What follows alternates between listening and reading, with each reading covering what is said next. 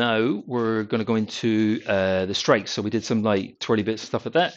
And we did some warm-ups with abanicos and things, right? So now we're going to do the basic 5 strikes that Dan Inosanto teaches. So if I'm in neutral here, I put my right leg forward because that's my stick arm, so I can defend with that.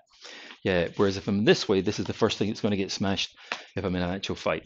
So number 1 is going to be diagonal, right? So eye to hip or neck to hip, 1, 2, the other diagonal, 3 is going to be across the elbows, across the middle, 4, 5 straight in the middle, right? So if I can do 1 here, so in this whole quadrant, yeah, like pizza section as somebody once called it, right? That's a number 1, that's a number 1, that's a number 1, that's a number 1, that's a number 1. It's only when it goes to horizontal, you just change the title of it. That's all, just to give it a thing. Same with this backhand. So that's a number 2, 2, 2, 2. Then it's a number 4.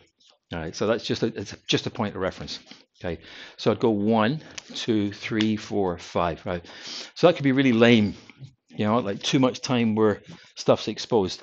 So what I do is turn my body. I want to keep my hands safe. Dan says the Filipinos talk about defanging the snake.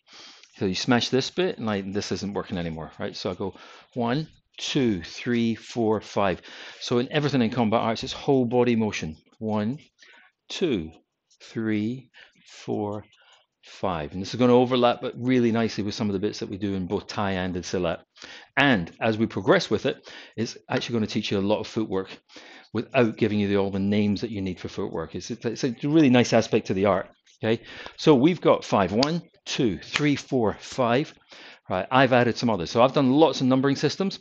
They're all arbitrary. It's just a frame of reference to give you an alphabet to play with. So we've done 5 is in the middle. So that's the middle, but that's the middle, that's the middle, that's the middle, that's right.